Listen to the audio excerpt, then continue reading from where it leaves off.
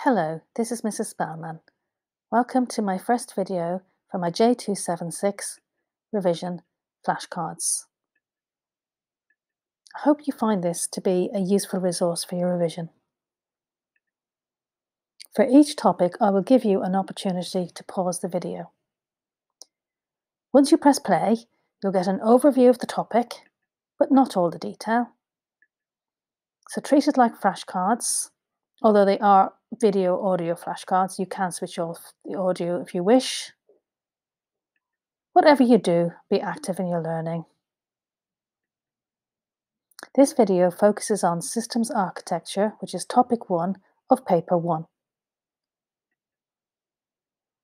Here is the list of bullet points for systems architecture.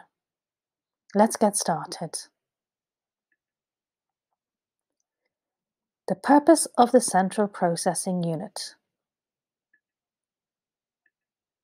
The purpose of the CPU is to carry out the fetch-execute cycle. The CPU fetches an instruction from memory, it decodes the instruction, and then it executes the instruction. This is then repeated. CPU registers. Registers are very fast memory locations in the CPU. Each has a specific purpose. Memory address register. The memory address register is a CPU register that stores the address of a location in memory. This is the address of the location that will be read from or written to by the CPU. Memory data register. The memory data register is a CPU register that stores data. This is data that has just been read from or is about to be written to memory. Program counter. The program counter is a CPU register that stores an address. This is the address of the next instruction to be fetched from memory. The value of the program counter is incremented by 1 after an instruction is fetched. Accumulator. The accumulator is a CPU register. It stores the results of the processing of the arithmetic logic unit. Arithmetic logic unit.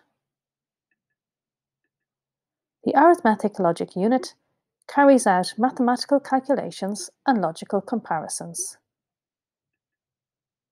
Control unit. The control unit manages the fetch-execute cycle. It manages the movement of data and signals around the computer. Cache. Cache is very fast memory inside the CPU. It contains the data and instructions most likely to be needed immediately by the CPU. CPU performance. And this is based on characteristics of the CPU. Clock speed, cache size, cores. We're going to take each of these in turn.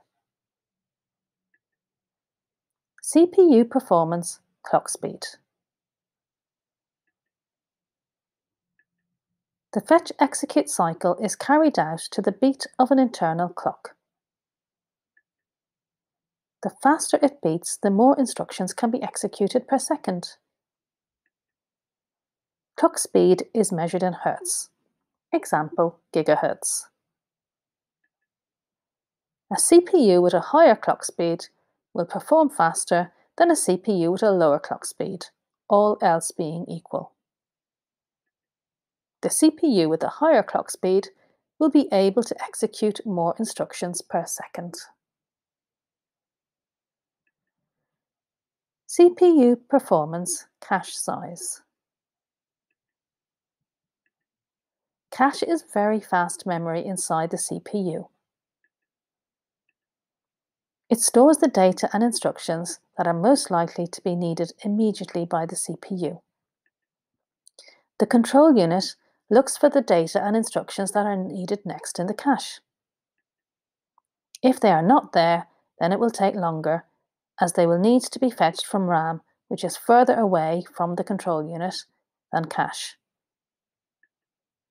So a CPU with a larger cache size will perform better, all else being equal. CPU performance number of cores. A core is like a mini processor within the CPU. A dual-core processor has 2 cores. A quad-core has 4. Cores may share resources such as level 2 and level 3 cache, depending on the design. A CPU with a greater number of cores than another may perform better, all else being equal. However, it depends on whether the algorithm being worked on is suitable to parts of being carried out in parallel at the same time. Purpose of embedded systems. What do you know about embedded systems? An embedded system is a small computer system built into a larger device. The software has a dedicated purpose. The hardware is typically a microcontroller. It is inexpensive and it only needs a small amount of energy. What examples have you got of embedded systems? Think of 2. So my examples here are a washing machine and a vending machine. You may have chosen something else. However, a computer, a desktop computer, a laptop, even a tablet, they're all general purpose computers. They don't have dedicated functions. So they're not correct to give us examples of embedded systems. And that's it for systems architecture. I hope that you have found this video to be useful.